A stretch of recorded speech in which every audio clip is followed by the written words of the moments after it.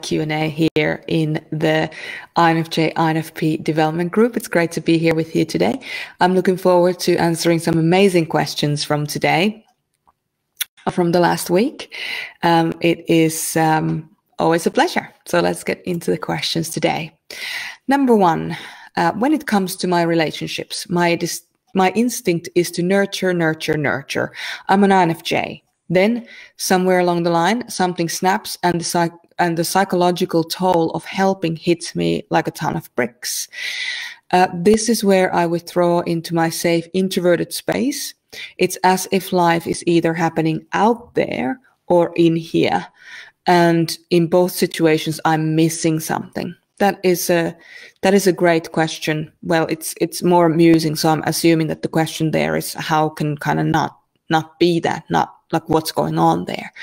So INFJs in particular, with the outward facing feeling part of you, the unifier, as we have in our roundtable model, is drawn to connecting with other people. So our feeling, functioning as INFJs is outward facing. So therefore we are likely to, when we enter the drama triangle, we're likely to enter at the rescuer space where we just help people, instead of, looking for our own needs to be met and our own, looking after our own self-care. So it's only normal then, once you just keep giving, to at some point hit a point where you can't give anymore, and you need to take some time, or you need to, balance the giving with taking. But how it actually looks is like it's passive taking. So you turn away from other people. So instead of asking for your needs to be met with others, you turn away from others to just be in this like a hermiting space. And this kind of thing, when you exist in the giving space and then the withdrawal space where you don't learn to give and take, that leaves us feeling like we have those two different worlds, and that there's, you're always missing out on something, which is exactly what you were just defining there in your question. And I just want to say that this is a tough one to break, because you are conditioned to relate to the world in a very specific way, and the specific way is by giving, by always either meeting people's needs or anticipating people's needs before they even voice those needs, and meeting those needs, or feeling like you have to be always on standby in case somebody needs anything. And both of those models really come from us having those experiences in our lives where we had to make ourselves useful.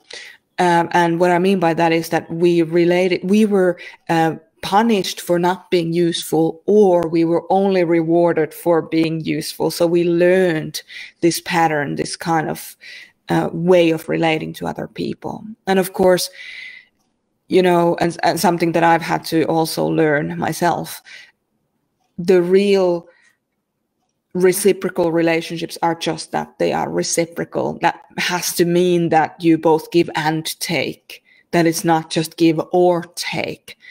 And so my question to you would be, think back in your life. Where in your life did you have people, maybe in a position of power or perceived position of power, that they were takers, that they only wanted you to be there to give them, so that where in your life did you learn to become this giver and this like nurturer? So that's what I would say to you. Start with that, and don't, because just giving or just taking is not a sustainable model in how to be in relationships with others. Ask yourself, where in my life could I take more, or could I ask for more? And then if that person, that you think of has the capacity to give you more or has the willingness to give you more, ask them. Ask them. If you trust them, that you can even just do this as an exercise to say, hey, I've been challenged to ask for my needs to be met more because I realized that there's a discrepancy. And then you can say, would you be open for me to ask for a need to be met, knowing that you can say yes or no? So that's where I would start with that. I'd love to hear if that was helpful for you. If it wasn't you asking this question, put in your comments if you've experienced something similar.